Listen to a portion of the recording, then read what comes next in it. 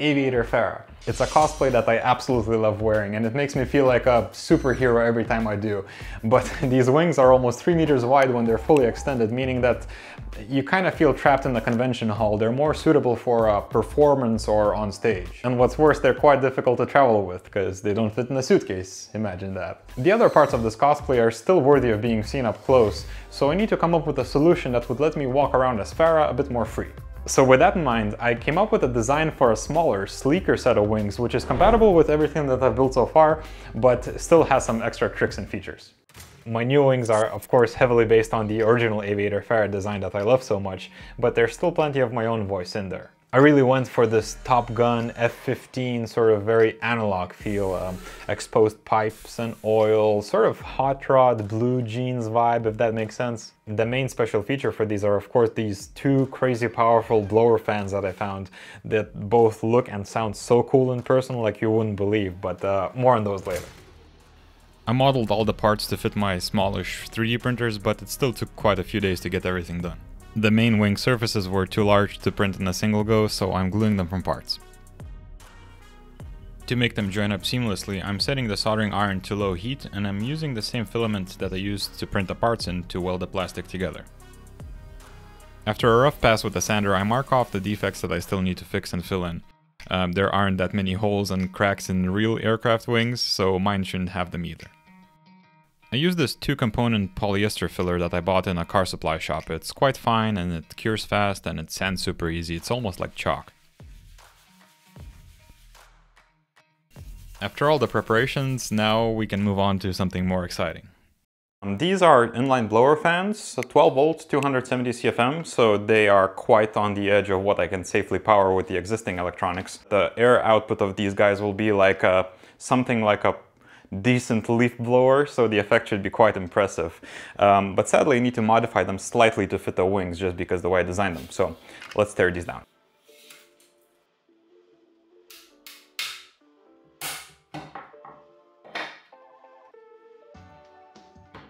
I think the next logical step for me is to work on the remote control, because I have to have a way somehow to, test the electronics as I build them.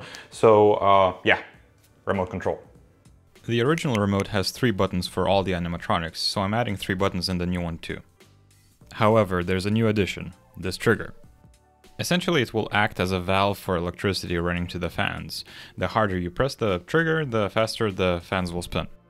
I made the original electronics with similar functionality in mind, so all I need to do now is to make sure that I connect the right cables to the existing ones in the system, and this way essentially it will be all plug and play. Check this out. Now this feels like the right time for me to reveal my strategy behind the lighting effects. My one gripe with the original Pharah wing design is that the LEDs are quite recessed into the wing bodies, making them hard to see in daylight, especially like when the wings are folded down, they're really invisible. In my original design, I decided to have the LEDs quite more exposed. Furthermore, do you see this cone? Well, this is not only just for cool looks or something, it's meant to disperse the light before it hits the floor, so it should be even more visible in daylight. The first set of LEDs will do the orange regular glow like before, but the new ones will be blue and will be linked to the motors for this jet afterburner effect. When I'll be revving the motors with a new remote, the motors will spin, but they will not stop immediately when I let go of the trigger. They'll still spin out of inertia a little bit. But the lights, they will darken immediately because the power is cut. So to not ruin the impression of afterburners being real, because in an actual jet it would sort of taper off and gradually dissipate as the jets would, cool down and everything. So we can't have that ruining the impression. Enter capacitors. You can think of them as tiny temporary batteries or like buffers or something. Essentially, once the power will be disconnected, they will still retain like a tiny bit of charge, just enough for the LEDs to sort of slowly dim down instead of being cut off immediately. And I think it's worth the effort because it will really sort of round off and make this whole effect more believable, so why not?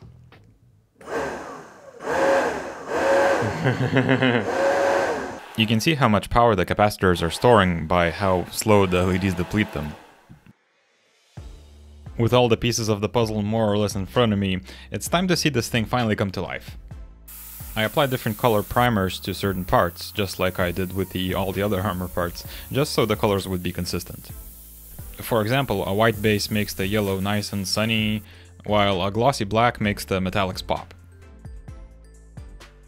To mimic heat discoloration on the nozzles, I airbrush on some different colors. Steel goes from this pale straw gold all the way up to blue when heated up, so that's what I'm after. To make the lighting a little bit more interesting, I decided to add an LED strip inside the motor chamber. It's orange, but slightly different shade of orange than the rings, so it should have a pretty cool effect. To make everything look nice and clean, of course I modeled in some wire management channels. These little tunnels will help route the wires from the LEDs and let them sit flush. With 3D printing you can get really good tolerances, so the LED modules are just press fit into place, and any visible wires are covered up with some white tape.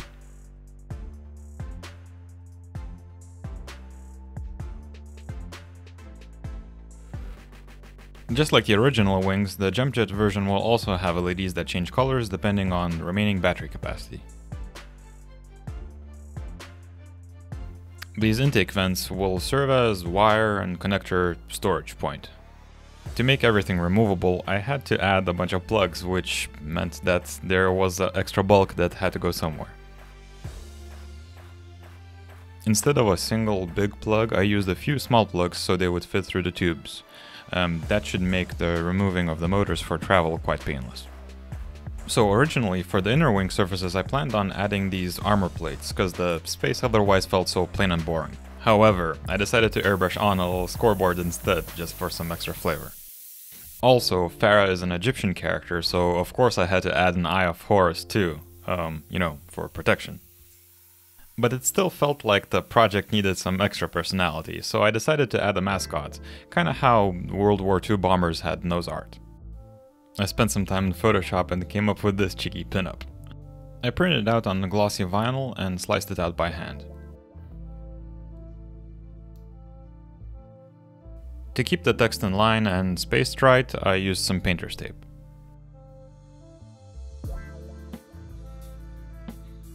Now to really make a convincing impression, let's tie it together with some scratches, weathering, and dirt. I apply some chrome metallic paint on the edges and corners where the paint would naturally chip off, you know, by itself, and I add some grime and dirt to crevices where it would naturally gather by itself as well. I usually just use diluted matte black paint because it dries and stains like, you know, real dirt. And pre-made washes are super handy too sometimes, like rusting agents, though it really depends on what kind of look I'm going for. Airbrushing on some shadows will make a part look more three-dimensional from afar, which is nice. And it's also a good way to fake exposure to smoke or dust. I add a tiny bit of smoke staining on the yellow parts so they would look more consistent. A few more touch-ups, and they're ready for the grand reveal.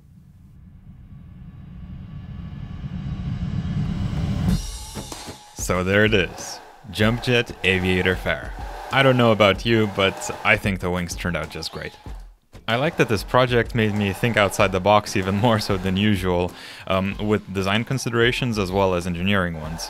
It was fun trying to work my own stylistic and aesthetic choices into an existing project, and I think that the original Pharah designers would like my version too.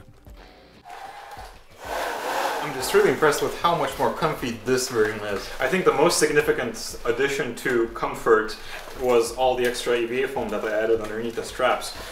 It helps with the weight distribution, and the entire harness feels much more sort of secure on my body. Another thing that makes it more comfortable is the length of the wings, because these are so much shorter. I don't feel like I'm being tugged backwards when they're contracted. With the old ones, I would have to be very mindful of all the momentum that I would have to withstand and brace myself every time I would trigger an animation. And with these, it's much more predictable and secure feeling, so it's much more fun in that way too.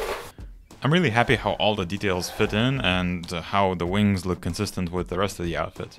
I might add a few more touch-ups and a bit more weathering and dirt to make it more interesting to look at up close. I think it's a sign of a good cosplay when it doesn't, you know, fall apart visually when you look up close. But yeah, so far so good, and I can't wait to wear it in public.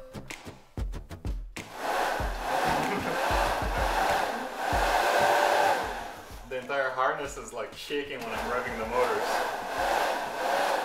It's a weird feeling. And I'm especially stoked with how the LEDs turned out, because they're just so much more in your face and actually visible. It's exactly what I wanted. These wings are smaller, sure, but I think they fit my frame well, and in person I think they'll definitely leave an impression. So another big project is finally done, and I hope you guys enjoyed seeing how such a thing even comes together, and maybe even learned a thing or two.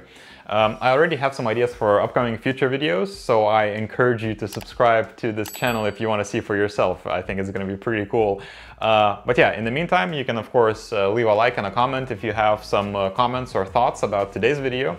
And yeah, thank you for watching, and I'll see you next time.